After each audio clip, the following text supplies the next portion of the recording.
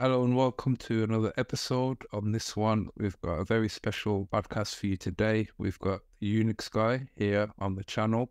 For those of you who don't know, he's big in the cybersecurity community on YouTube, has been publishing videos for quite a few years and has done some amazing things. So yeah, how are you today? How are you doing? Hey, Salah. Yeah, I'm really good. Really excited to be here. Been meaning to do this one for you for a while. So yeah, thanks for the opportunity. Oh, thank you. Thank you for coming on. Really appreciate it. So yeah, I guess if you could give us a little bit of background, what is it that you do and how did you get into cybersecurity and your kind of own personal journey? Yeah, look, absolutely. So at the moment, I mean, we can walk backwards, but at the moment, I work in consulting. So I work in one of the consulting firms where I help organizations with their cybersecurity problems. Usually, maybe it could be strategy or let's say identity and access management or incident response, whatever it is, we do it. I mean, by we, I mean myself and the team. Yeah. So really helping different organizations with cybersecurity problems. So I really do consulting. I don't do a lot of hands-on work at the moment, but I used to. Prior to that, I did some digital forensics and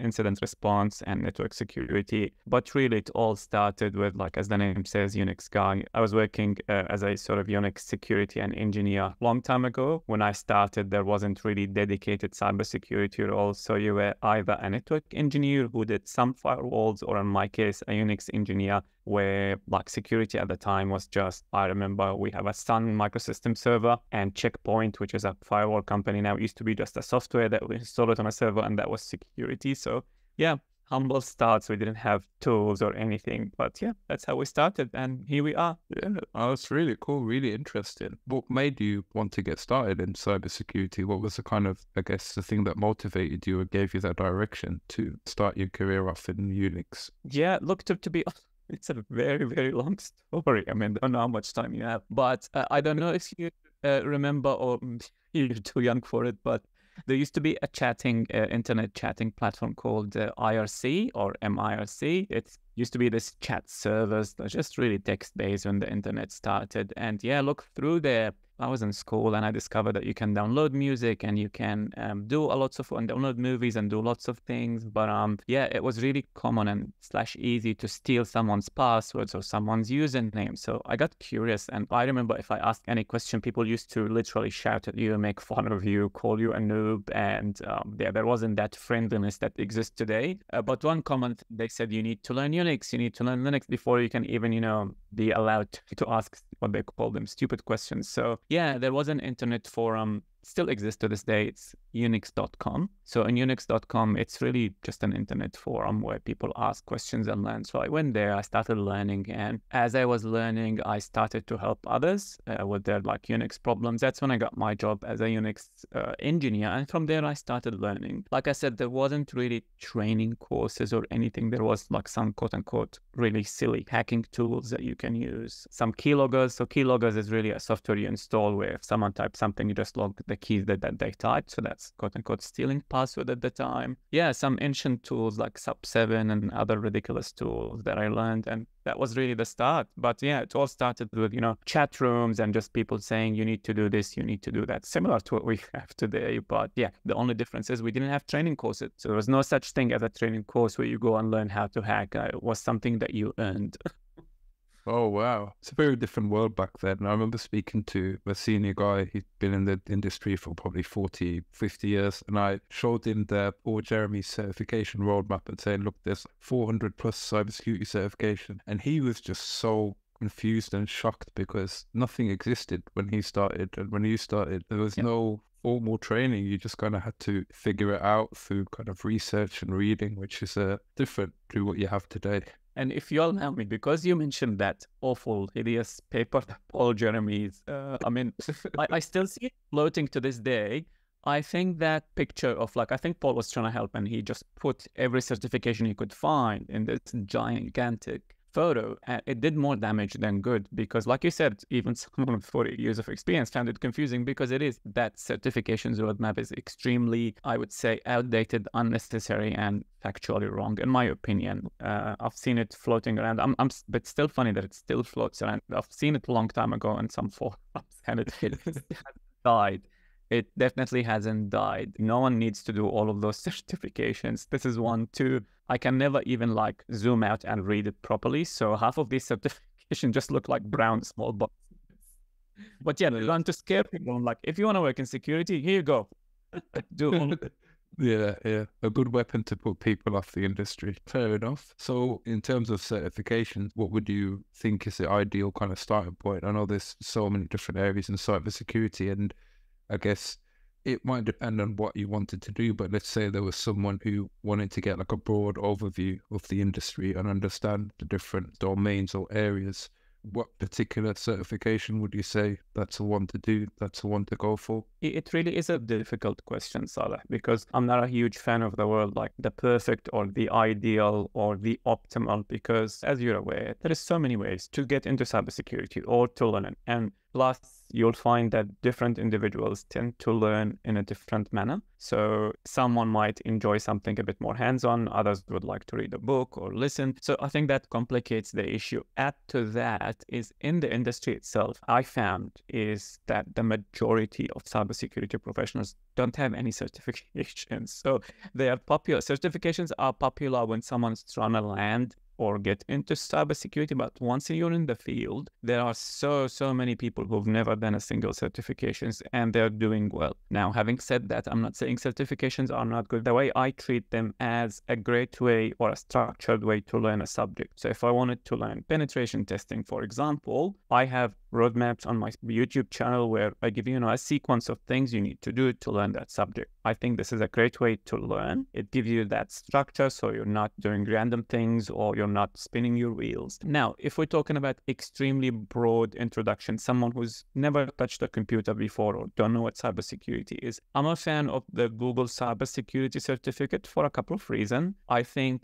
Google has done a good job in making it engaging and interesting. So if someone is just starting out, you get a quick sense of progress. So you find that you're finishing those modules. They'll give you a small chance to even practice some of the things that you learn. So you get to see what a Linux command line is, what a Python is. It's not going to make you an expert, but I think it just introduces you to everything. It may not necessarily lead to a job, but it's a starting point where at least you know what cybersecurity is. And like I said, again, there are so many people who will get their first cybersecurity job with absolutely zero certifications. That definitely happen. But yeah, Google Cybersecurity Cert. Some people like to recommend CompTIA Security Plus. I think it's helpful, but again, I'm not a huge fan of multiple choice-based exams or questions because I don't think it's a great way to test you on a subject. Just test how well you memorize things. And yeah, very much I prefer hands-on stuff. So any chance you get to do anything hands-on and practical, go for it. Yeah.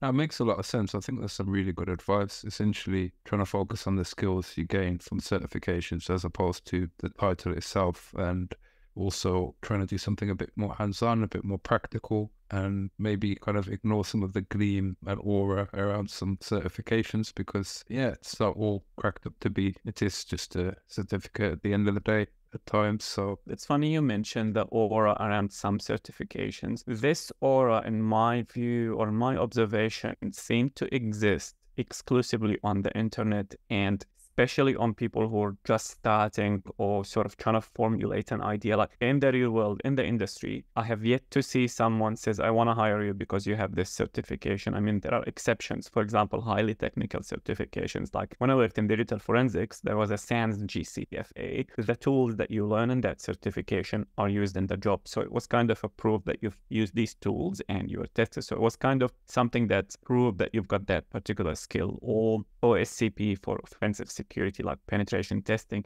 it proves that you know some of the hands-on work. But other than that, I think the confusion starts when someone does a job search. They see the name of the certification. They quickly assume that this certification land to that job. It's most probably what's happened is just people copy paste those job descriptions and they just post the job. They don't really care. Like I said, I've yet to have someone ask me what certifications I have or what I've done with them. It's just the word aura or this mystery around certain certifications seem to exist if you're trying to break into the field. But once you do that, I'm curious to hear your experience of if, like, let's say your boss cared if you had a certification or if they ask you what certifications to do, or like, I'm curious to hear from you on that. Yeah, I mean, with me personally, I think you are right. You get to a certain level and they mean nothing. It's experience, it trumps it. So we've worked with quite a lot of people, senior managers, they've had the CEDA, the CISM, the CISPs, the OSCPs, and other certifications, and they've just let them lapse. They've just ignored them. They've not updated them because after 10 or 15 years, it becomes irrelevant. Your experience carries you through. But I think at the entry level, you do tend to get asked for certifications. I wouldn't say it's a mandatory requirement, but I think you have two options of showing your skills. One, through a certification, I've studied these domains, I've passed, or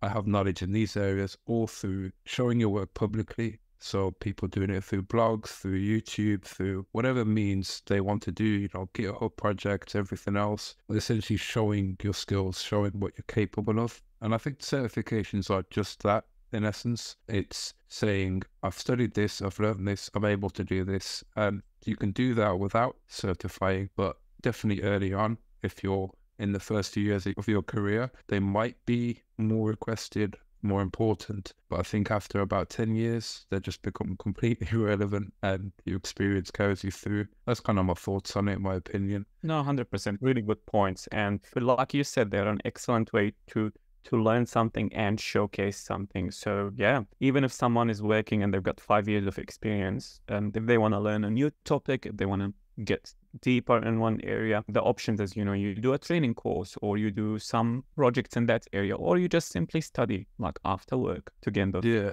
Yeah, no, definitely. It's interesting, while we're on certifications, I'm not sure if you'd call the course you released a certification, but you've just released a GRC Mastery. I had a look at it the other day and it looked really good in terms of the content in there. I don't think there's a lot of things similar to it on the market. I think there's definitely a big gap in the market for GRC specific training or courses. Could you tell us a little bit about that, the kind of thought process behind that, what made you do it, and what it's like? Yeah, absolutely. So look, well, I guess the problem started about a year ago. I was creating videos for creating just roadmaps for individuals who want to land their first cybersecurity job. So I created roadmaps if you want to be, a cyber analyst doing incident response or detection. I have one for digital forensics, one for engineering, one for penetration tester. The only issue was GRC, which is a huge area on its own. Even under GRC, there are many, many subspecializations. And I found that there is problem number one is there are no trainings in the field. So as far as certifications, for example, for GRC jobs, usually we will list, because that's the area I work in at the moment, we will list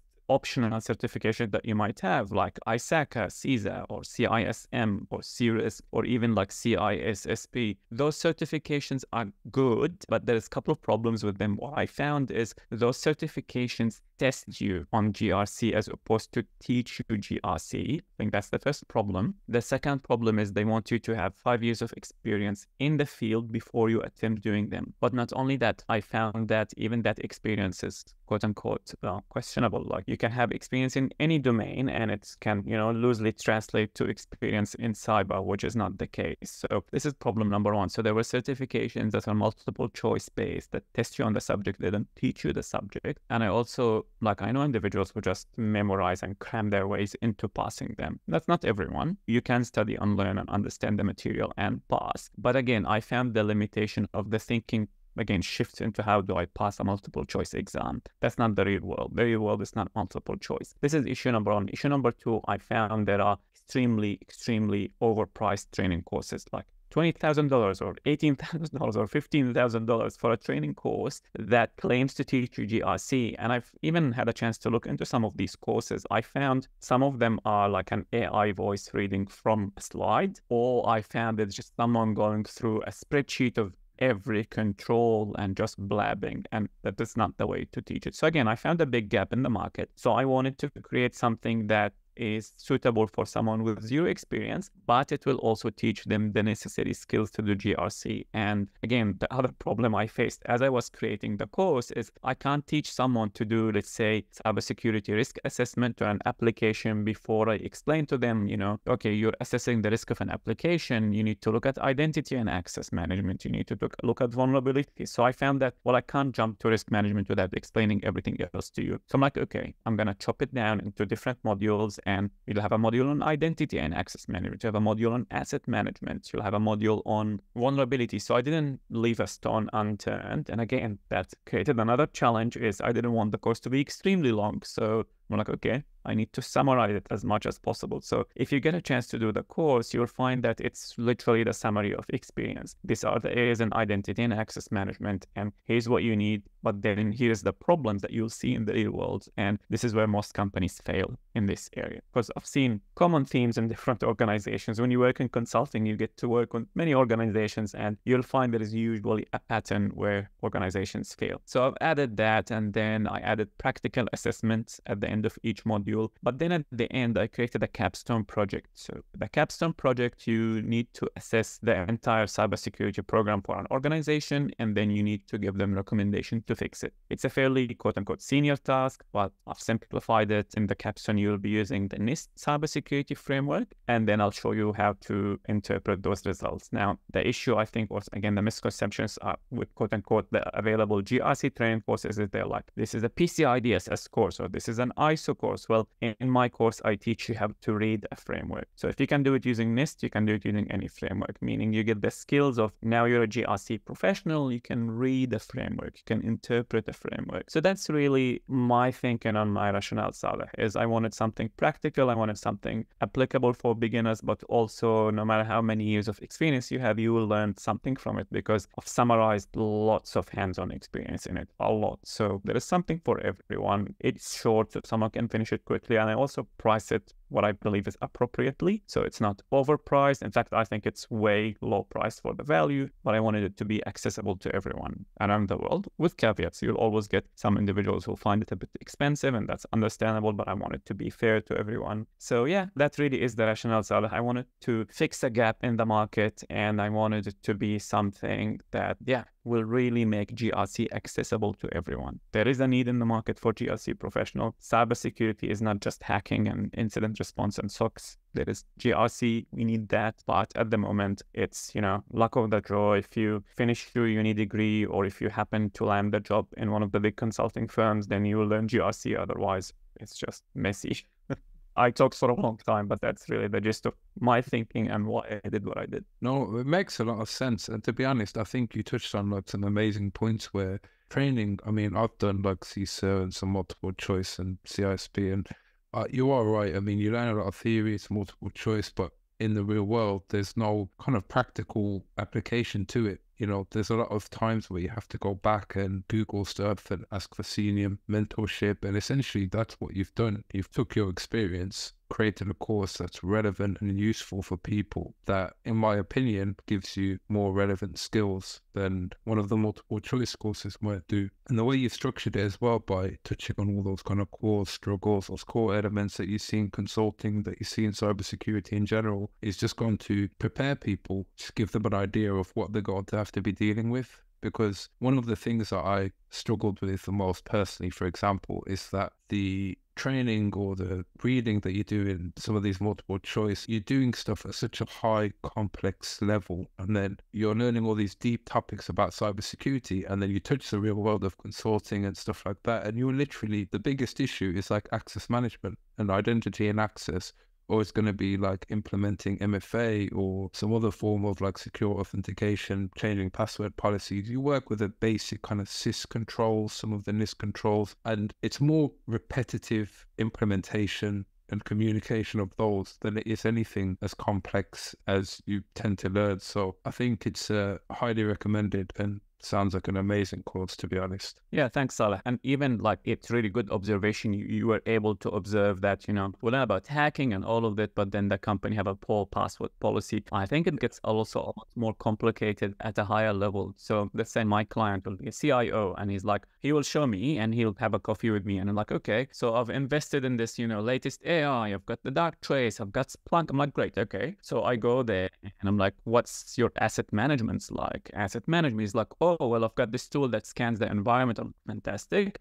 How much coverage do you have? And once you scan, do you understand what you're scanning? If I spend a couple of weeks on that client, I will most probably find that they have quote unquote outdated servers or assets laying there down there. No one knows what they're doing, and that's like the biggest risk. Or I'll find they don't have a proper process to offboard some of the machine. And this is how companies get compromised. They'll have something laying there that no one knows about it, while the Security Operations Center is busy with the latest and greatest tools, which is important. Cybersecurity incidents are important, but then they'll have this huge area that no one looks at. So it gives you that level of, okay, so I need to be looking at these things as a cybersecurity professional. Not only that, let's say you're doing incident response, that you will be dealing with auditors. And as they come, well, you kind of don't know, what are they doing? What are they wasting my time? So all of this is in the course. Again, I think it gives people, even if someone is technical, it gives them perspective on, oh, okay, so this is why we do what we do, or this is why my manager didn't invest in this latest and greatest tool, because investment need to go to other areas that are higher priority, for example.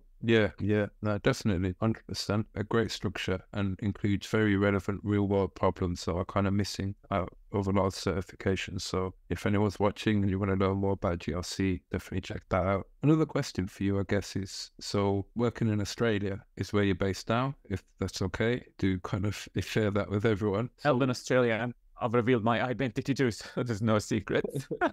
No worries. What's the kind of regulatory cybersecurity landscape like over there? Because I'm pretty sure it's very different to the UK, where I'm from, or maybe America and Canada. I mean, each country, each state in some cases, have their own privacy laws, they have their own regulations they like to see. Like with America, for example, they like the SOC 2, SOC 1, SOC 3 type reports. In the UK, they're not very popular. You tend to go for the ISOs, but then they have their own GDPR and other things. But essentially, what's the landscape like in Australia? And if you can maybe talk a little bit on the problem of the world just being under so many different conflicting at times and regulations that just don't make too much sense. Yeah, look, really good question, Saleh. So usually you'll find that Australian market is a few years behind Europe and the US. So we're a little bit slower to adopt some of these frameworks. I think the first thing that we need to look at is privacy. So because those tend to enforce a lot of the other cybersecurity frameworks. For example, privacy may not be technically a cybersecurity issue. I mean, it is and it isn't, but it's more of a legal issue first. But lots of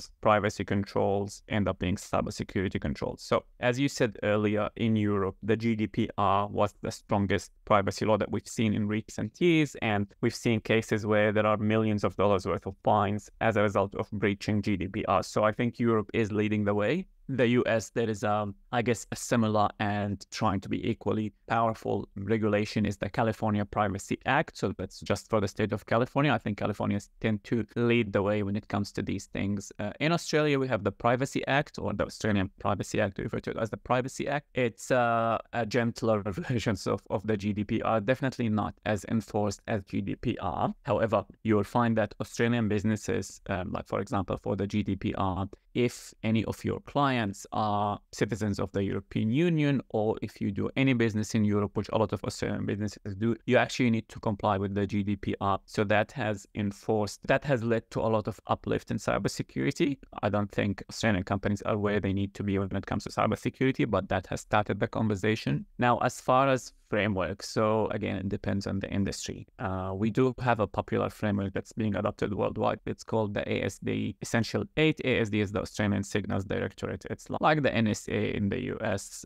It's that sort of agency that's meant to enforce security locally. So that tends to be a framework that's really simple, like, 8 recommendations: enable two-factor authentication, update your servers, etc., etc. Even that proven to be difficult to implement for some organizations.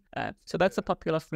As far as the financial services, these tend to be more regulated than others. They also tend to have more money than others, so they can invest. So there is the popular PCI DSS, which is just a standard for credit cards enforced worldwide. But we also have our own called CPS 234 that has created a storm in Australia. Basically, CPS 234 is a framework where APRA is the regulator for financial services, that if you're a financial institution, you need to do this kind of quote-unquote bare minimum of security controls in place, and that has kept us busy for years. So that's really is the case in Australia. As far as ISO, NIST, all of those frameworks are exactly the same. They talk about the same thing. just different naming conventions for different things. So I've seen them worldwide. I've seen them in the US, Europe, different parts of Europe and the UK. So in that regard, I don't think there is a difference. But yeah, generally speaking, you'll find that, yeah, Australia is a little bit late to the party when it comes to some of those things. It's a little bit more relaxed when it comes to security. Yeah. No, fair enough. But I think you touched on a good point there where you said that generally ISO, NIST, etc., they're all the same thing. And I think it's quite an interesting skill to have, which kind of is part of your course as well. But when you've maybe implemented or audited, the ins and outs of a full ISO implementation or NIST or, any of these popular frameworks, you generally tend to understand how much overlap there is between them. And it becomes so much easier to pick something up and just interpret the document and be able to do it. So that's kind of a key skill to have. Of course, they have minor differences between them, but generally they're all the same. And like encryption is encryption. Complex password is complex password, whether it's part of the CIS 25 or, I don't know, the ISOs or the NIST or the PCI DSS. If you understand cybersecurity, those frameworks are just a structured way for you to map what you have to the framework. No more, no less. So I think people get too hung up of, do I need ISO skills or do I need a skill? As a cybersecurity professional, you have to be able to read and interpret and understand the control. It's written in a easy way for you to understand.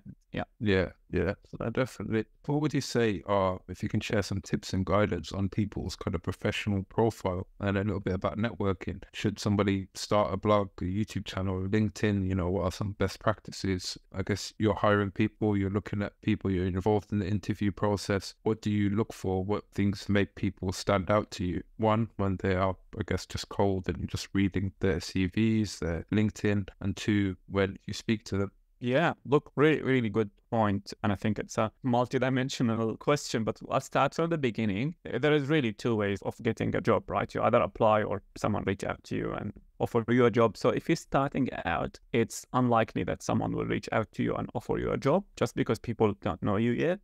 As you get more and more skills, you will be approached. You can't afford not to apply to cybersecurity jobs. I found candidates unanimously make this mistake of they'll just apply to one job and wait and hope for the best. And if they get a rejection, they get upset, which I totally understand. But if you want to land a cybersecurity job, it sounds silly to say, you need to apply to a lot of cybersecurity jobs. You need to do it frequently. You need to play the numbers game. So for me, from what I see, the first thing is I need to see your CV as part of a job application. There are job openings out there with 10 applicants or 5 applicants and sometimes 0 applicants. And this drives me crazy. Like as someone who's new, you need to apply to those jobs. That's number one, I think. Number two is looking at the job application and thinking that you need to meet each and every criteria. That's not true. I've never ever landed a job where I met everything they have. If you find that you have, 30%, 40%, whatever, like something about the job, go for it. I'm not saying apply to a senior director of cybersecurity job if you're still fresh, but if it's asking for some skills that you've learned as part of your certifications or your course, apply. You'll generally find that the hiring manager is someone who have probably done this job before. They will be fully aware that you're new.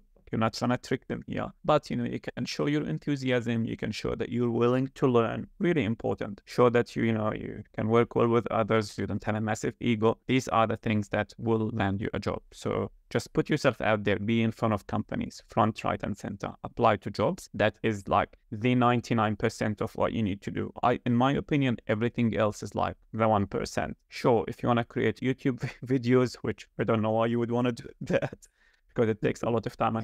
As you've seen, Salah, you can do that. But in my opinion, as someone who's new to the field, you're better off spending your time growing your cybersecurity skills, because that will take a lot of time. Same thing with YouTube is a skill on its own. So if you want to learn that, that's fantastic, but that's probably will not translate to cybersecurity directly. If you want to start a blog or LinkedIn, all of these are good. I think having a good LinkedIn profile, it's great. People can look you up. They can see what you've done. This is always good. I think everything else is extra. I think the important thing is, as you've mentioned, Salah, is also cybersecurity events. I think it's really underrated. As someone who's trying to land their first cybersecurity job, make it a point to show up to cybersecurity events. Meetups. If you go to meetup.com, there's probably some kind of a free meetup in your area. Just go. It doesn't necessarily need to, not every meetup will lead you directly to a job, but at least you get to listen to what people have to say, chat with individuals who work in the industry, and ask them if they have an internship or show them that you're interested. This might lead to a job. This will not be a substitute to you applying to jobs, but I think it's something you can do in your free time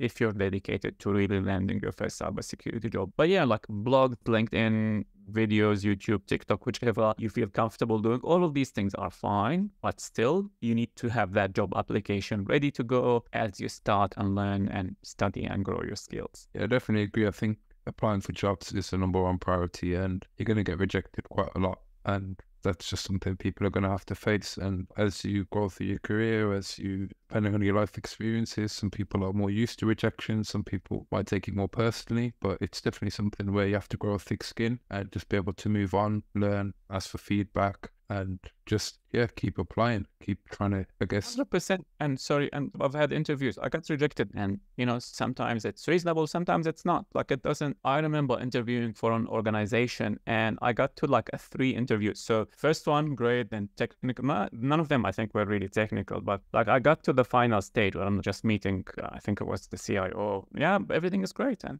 2 weeks later, rejection. It happens, and I saw that they hired someone else who had less experience than me. It happens. Like they don't owe me a job, and it sucks. You might get upset, especially if you get invested in it and you really wanted it. But things happen. Sometimes they want someone else. Sometimes both candidates are good. You just need to pick one. So no matter who you pick, the other person might get upset.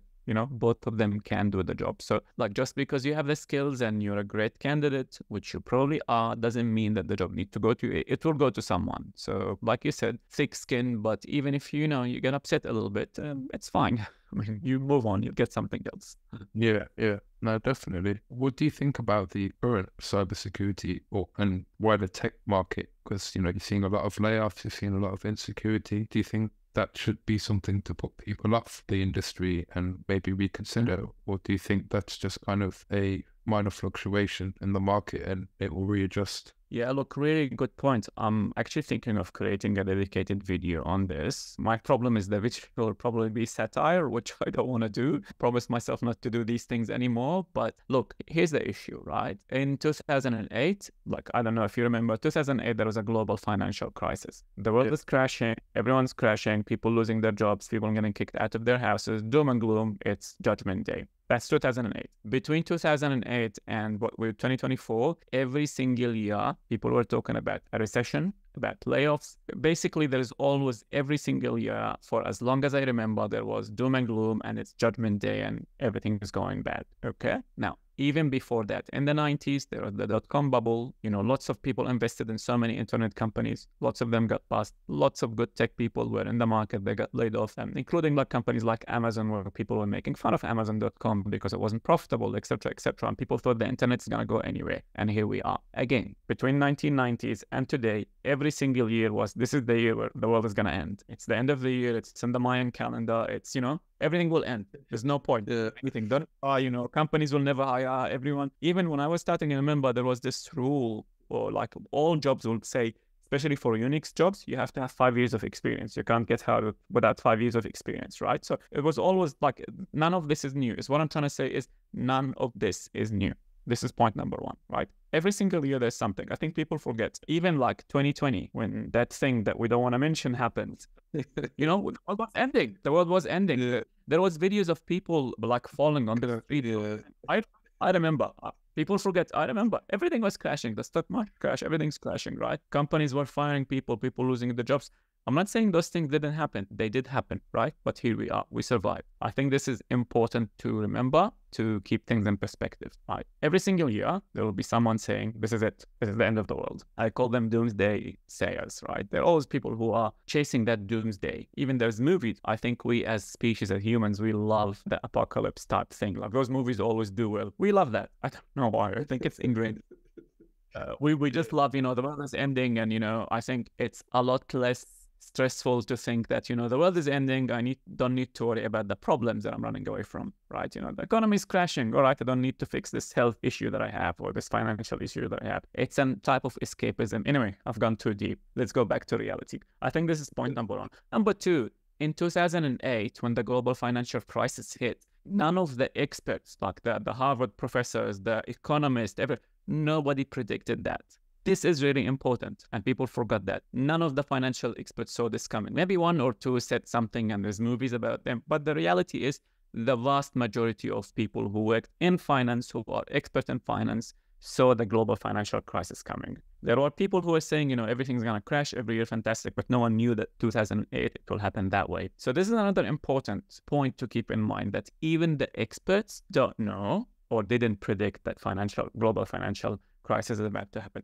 Same thing today. So none of the experts predicted that there will be layoffs. It just didn't happen. It's easy to talk about something after 10 and like, oh yeah, it made sense, that layoffs happens because X, Y, Z, therefore this needed to happen. Fantastic. Why didn't you predict that if you knew it? So I think point number 2 is really important. Even the expert can't predict what's about to happen. So if someone tells you in 2 years' time, this and this happen, sorry, you don't know what's going to happen. Experts can't predict anything, especially when it comes to, those doom and gloom things. Like a great example was AI. I remember I had a project, I think in 2000, I can't remember the year, when I was in uni, no, even before, maybe 2004, I can't remember. I had a uni subject where I did a machine learning project on neural networks, which is really similar to like the AI now. So AI wasn't a new topic.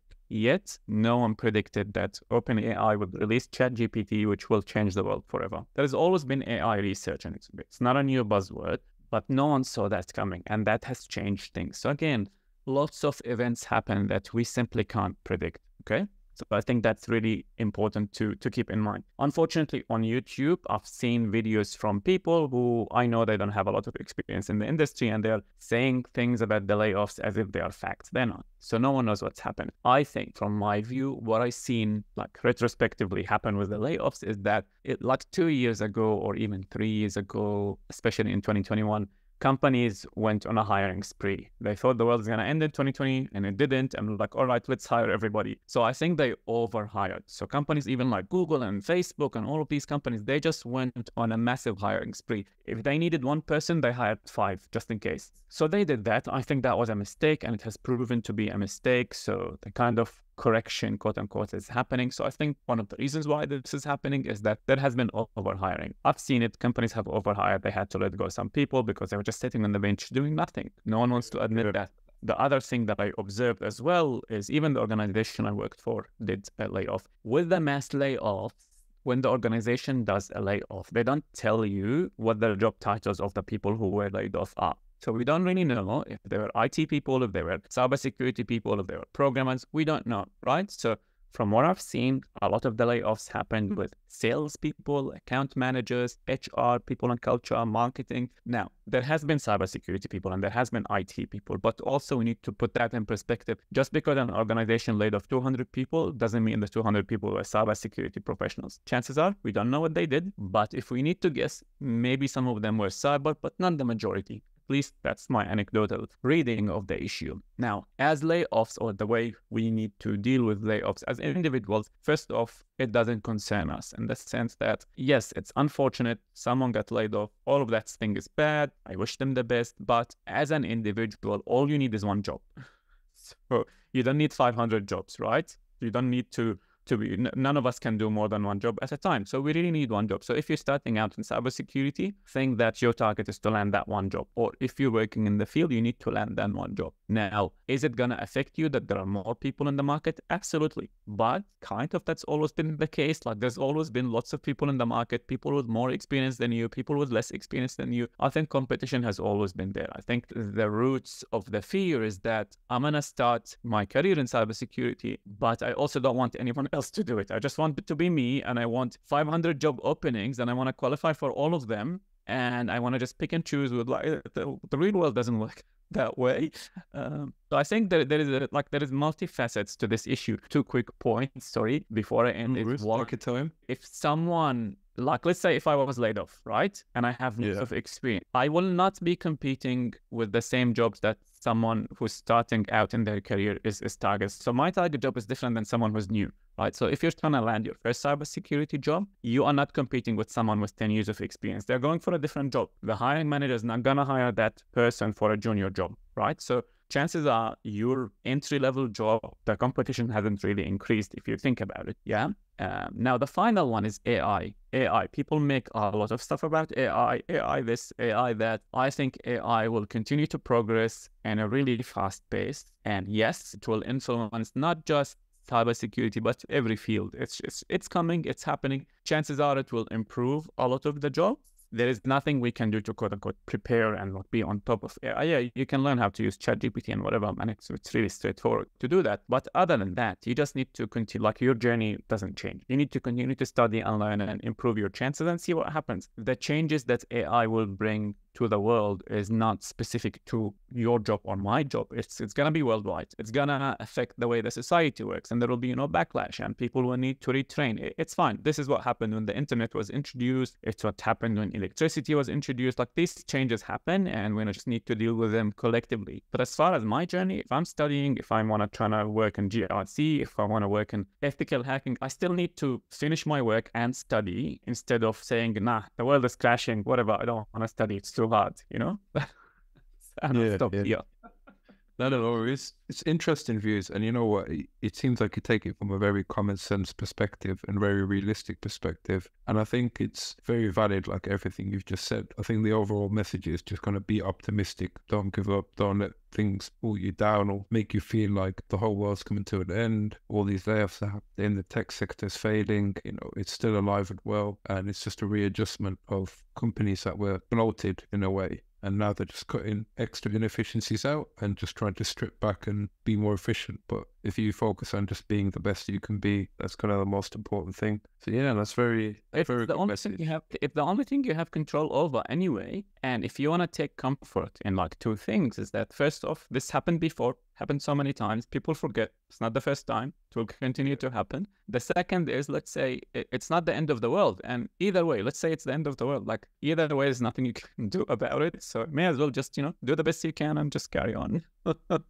Yeah, definitely. In terms of AI and cybersecurity, I know a lot of cybersecurity professionals use AI to kind of make them more efficient, maybe help them write emails, documents, review bits. Some people might help, with code or kind of to review things that they might have written. Where do you see AI kind of fitting into cybersecurity? What's the impact from your perspective? Yeah, look, I think the impact will be big. It's probably not what people think. I mean, it could be, but my view is it will be big. I think first issue is we're seeing it already, is the bad guys are faster in adopting new technology than the good guys. So hackers, hacking groups, they're already using AI. It's been leveraged, it's been used, we've seen it in the wild. So I think this is tick number one, is that attackers and hackers will be a lot faster, a lot more efficient, which they usually are. So on the bad side, there are already increase in cyber attacks because of AI. They're just gotten more efficient. You'll find that the business world, or quote unquote, the good guys, things are a lot slower.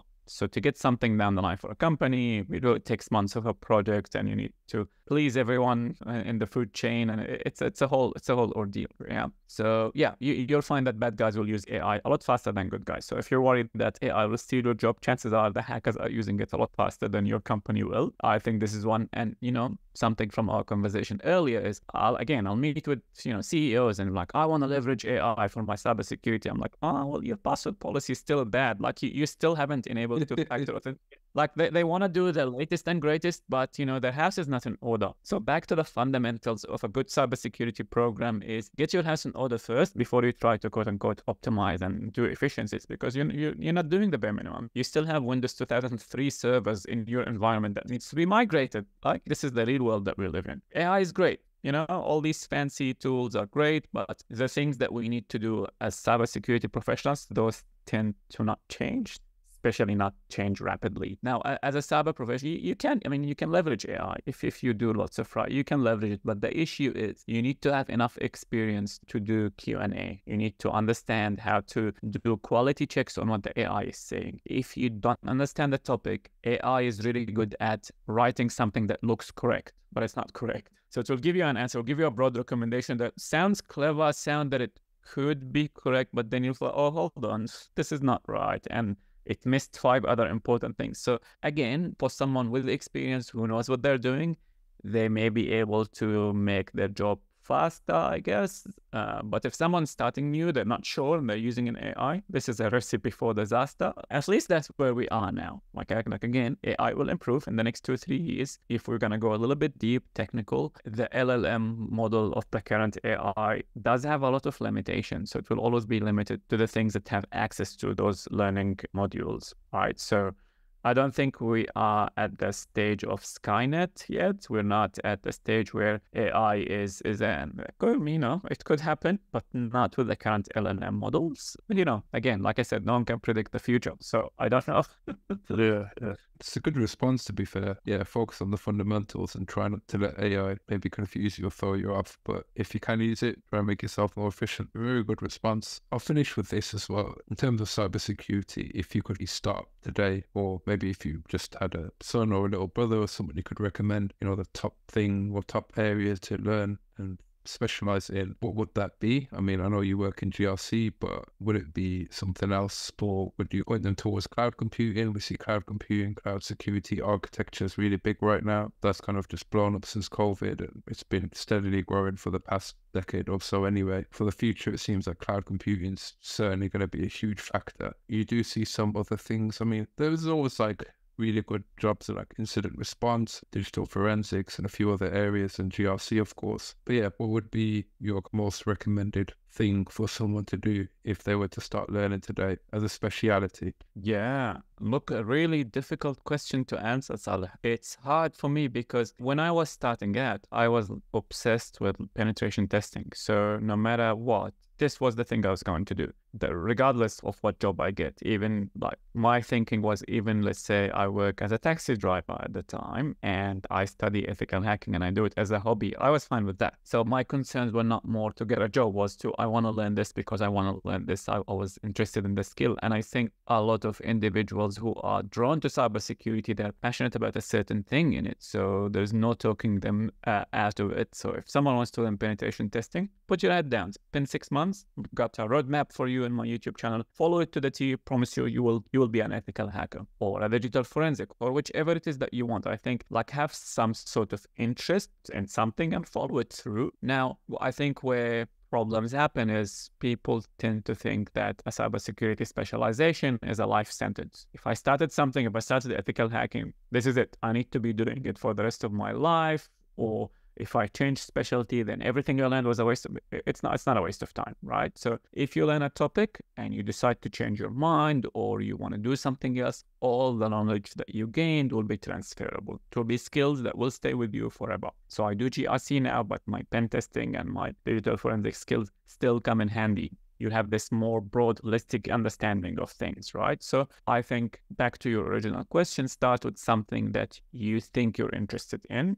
Go for it. Go deep in it. Spend 6-8 months in it. Don't spend just 1 week or 1 month. Give yourself some time. Really go deep. Do intermediate level certifications. Do labs. Really get a taste of it and see how you go. Now, cloud, like you said, is something that is here to stay. And again, if someone comes to me and tells me I'm not sure what to do, I'm start with cloud. It's a safe bet because even if you don't get a job in cloud security, you might get a job as a cloud support engineer or a system admin, etc., etc. So those skills are really valuable. So cloud is definitely something that you will need to understand. Even let's say as a GRC professional, all data now, most of data lives in the cloud. So you need a broad understanding of cloud, and things are easy now to understand. I've got a roadmap at cloud security where I tell you to learn Microsoft Azure, etc., etc. But even once you learn that, the same skill are transferable to AWS or Google Cloud. So learn it once and it stayed with you. As far as architecture, because you mentioned architecture, in my view, architecture is not meant to be a beginner quote-unquote specialization. Architecture is something, again, titles in cybersecurity are messy. Someone might have the title of architect, but they're really an analyst, and someone could be an analyst. They're doing a manager job. So titles are misleading, but architecture at its core, it's meant to be this design job where you design solutions or you do this quote unquote high level. So I don't believe it should be a skill that someone starts off with. It's something you progress into. Now you can do a cloud architecture AWS certificate, for example. That doesn't mean you are an architect. It means you've got some of the skills that are needed for design. But broadly speaking, when I do an architecture engagement as part of consulting, usually I look at a lot of things holistically, and we give them a solution at that level. I think it's something to aspire to, something to progress into that you can do. But yeah, back to your question, pick something that you think you will enjoy, spend 6 to 8 months in it, and then see where it takes you. Yeah, that's some really good advice. Really appreciate that. Yeah, I think it's funny when you mentioned the hackers, because I think a lot of people, that's how they got into cybersecurity. Especially for me, I just wanted to be a hacker. You just download Kali Linux, start running Nmap. You feel like you're